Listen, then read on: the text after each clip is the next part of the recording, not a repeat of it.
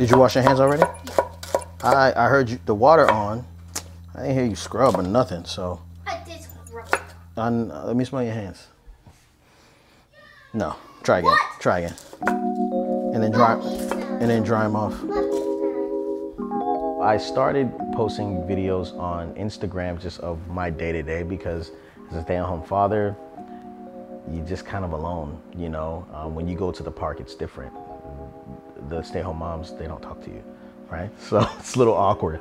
So as a way to feel like seen, I just would post videos and someone was like, man, you really should start a YouTube channel. And what happened today?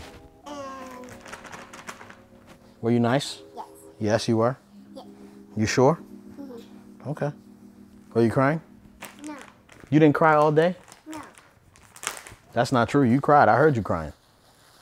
You were saying, Dad. Yeah. Like a baby.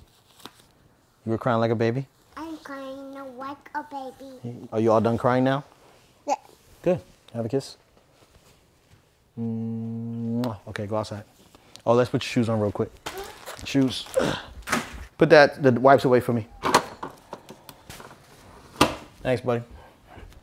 So I started doing music, right? I was a DJ in a crew, and then I started MCing, I started rapping, and I got good at that, and I was kind of like rapping, and we were traveling around the country, and I'm trekking, like, and I never wanted to be a father, you know? When my friends had babies, I was like, your life is over. I honestly believe that about parenthood.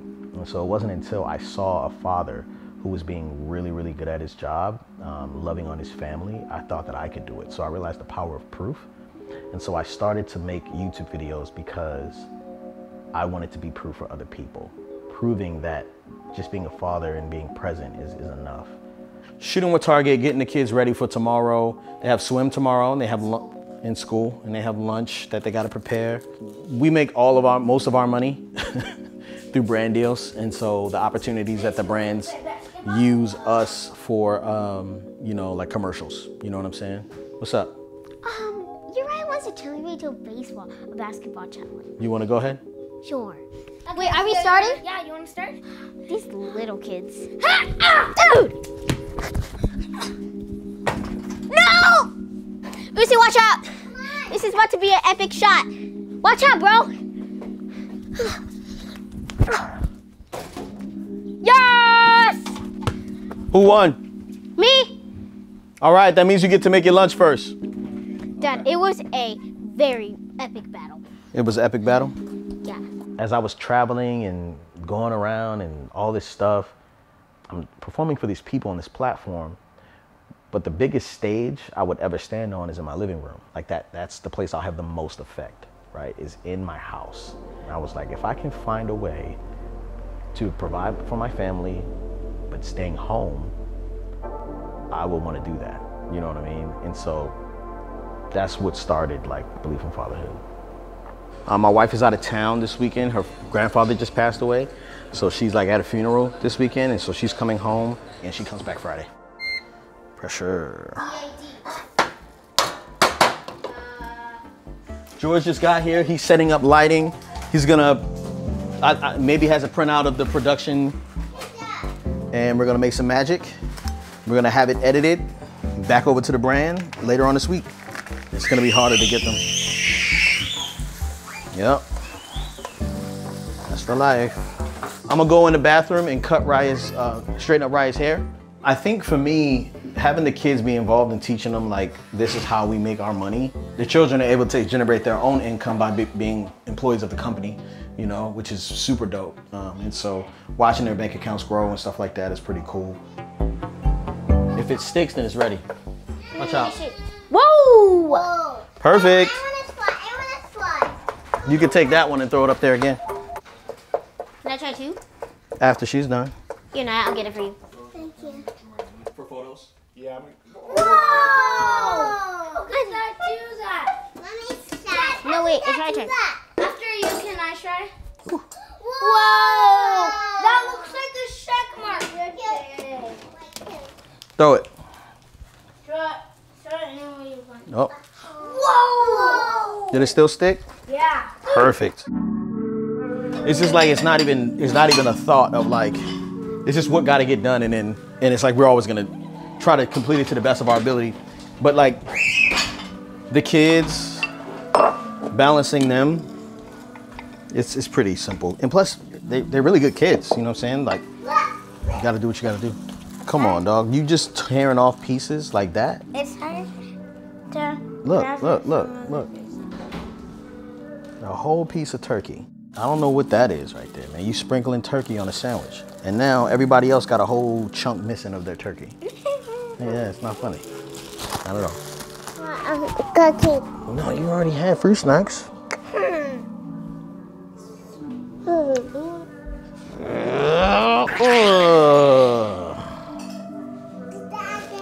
Okay.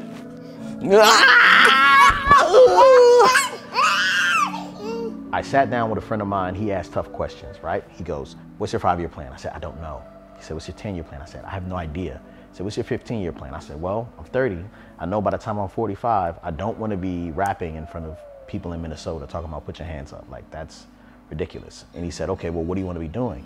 I said, I want to be writing music and telling people how great it is to be a father. He said, okay, where's their attention? Instagram, Twitter, Facebook, all that, right? YouTube. He's not a social media guy, but he goes, how often do you have to post on these platforms for 15 years to grow to X amount of followers, to make X amount of dollars? And so I was like, oh, I don't know. So we looked it up, you know, once a day on Instagram, twice a day on Twitter, once a week on YouTube. It's very simple. I said, okay, well, if you do this and work backwards for 15 years, you should get to where you want to be. Oh, yeah, that looks good. And 2 years later, everything that I had wanted had happened. I did a TED Talk, released a book. I was making the amount of money I said I wanted to make. And like we were about to buy a house. Yeah, I'm always black. I love it when they call me that. I love seeing black people party together. Man, that joint always slack. I love seeing black on black love. Man, can we celebrate that? Man, can we elevate that? Wednesday is vlog upload day. So typically I don't take any meetings on Wednesdays, and we just upload the vlog, and we premiere the vlog, we chat with the audience, and then we see how the audience responded. And then we'll start looking at the analytics from the last couple videos we did to see what spikes happened while people are watching. And then we'll take smaller cuts from that, because it's all about short form content. It's bite size. I have a lot of meetings today. People I've been avoiding basically the beginning of the week because of, you know, needing to write a song or needing to edit or needing to reshoot stuff.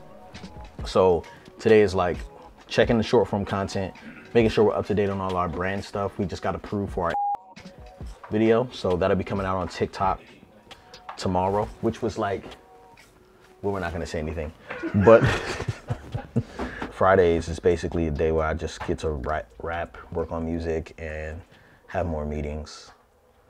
So we've just been uploading like all of our TikTok content that's been getting received well, and then so our views are higher than normal because of the smaller content and how much YouTube is pushing that engagement for shorts. Somebody just sent that to me. That be happening. A lot of people be sending stuff, and sometimes like you don't really know what to do with it.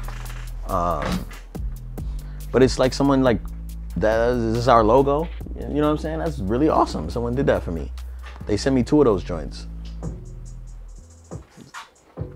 I never said thank you, but thank you. This right here is a Synology. This is our NAS networking system, right? So this is like where we keep all of our files and stuff like that. Yeah, and this is where all of our stuff is. We all work off of it. We import it into our SSDs, and then we work off of that, like with proxy files. They work with proxy files in Premiere. I still use Final Cut, you know what I'm saying? So it definitely caused a little bit of controversy, but we're working through it, you know? So it's all good. I tried to get rid of music because I thought that it was a distraction from family. I thought it was pulling me away. But then I remembered that I'm a storyteller, and so who am I to, if I'm really nice with the sword, why put the sword down? You know what I mean? Like, just celebrated, you know, we just had a gold record, a record go gold, coming in hot. I helped write that record. that's a big deal. Not a lot of people could say they have a gold record, you know what I mean? So I wanted to put more energy and intention behind the other ways that we can help out creatives, like my buddy James, right? I've known James for years. Do one of them DJ Khaled suffering from success poses. You know how he's always stressed out? No, that looks like you smelling your hand. Nah, it's more like you're trying to think about how you're trying to get the next check. James is the in-house producer for Beleaf and Fatherhood, so he's been investing in the company for so long, it makes sense that we would invest back into him. Because I have so many different relationships with a lot of brands and my network is really popping, you know what I'm saying? Like, I can put people in position to win. What I can do as a production company is give him the space and room to create. It's just like, we can do so much, and just like, why not do it?